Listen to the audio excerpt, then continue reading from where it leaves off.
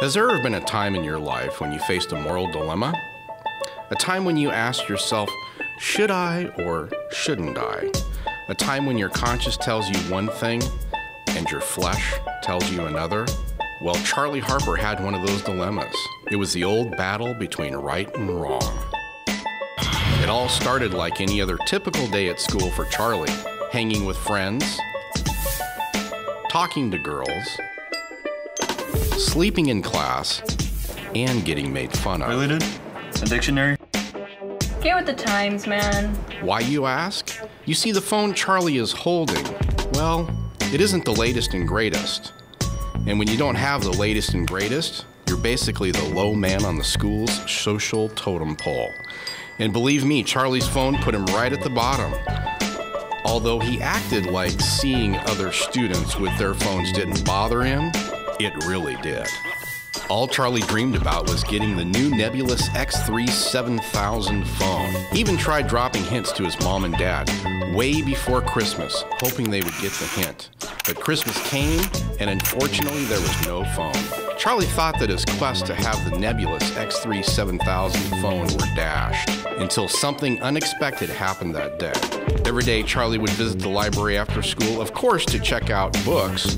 Then he saw it. Could it be? Waiting there just for him, a nebulous X3 7000 phone?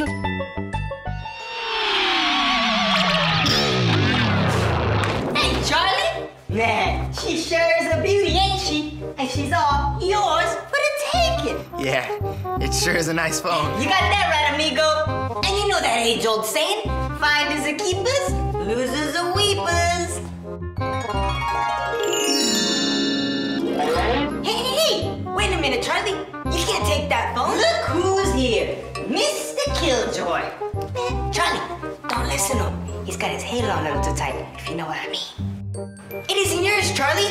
This is considered stealing. Stealing? We're not stealing. We're just moving it from one location to another location. Come on, Ace. We're wasting valuable time. Let's pick it up and blow this popsicle stand. Charlie, if you steal, that makes you a thief.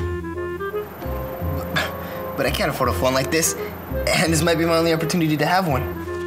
That's right. You tell him. This here is an opportunity of a lifetime. So let's pick it up and vamoose. But Charlie, what about the person who lost the phone? Boo-hoo-hoo. That's touching.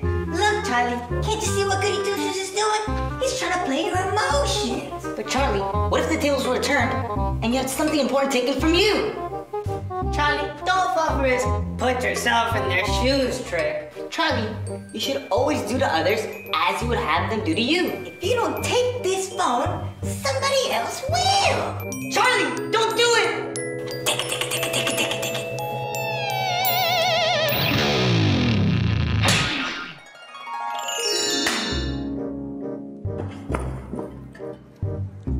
Have you seen my phone? Sorry, I have it. Just the one I left it here. Hey, did you find it? No. It had all of my grandfather's voicemails and pictures on it. I'm so sorry. He died last month.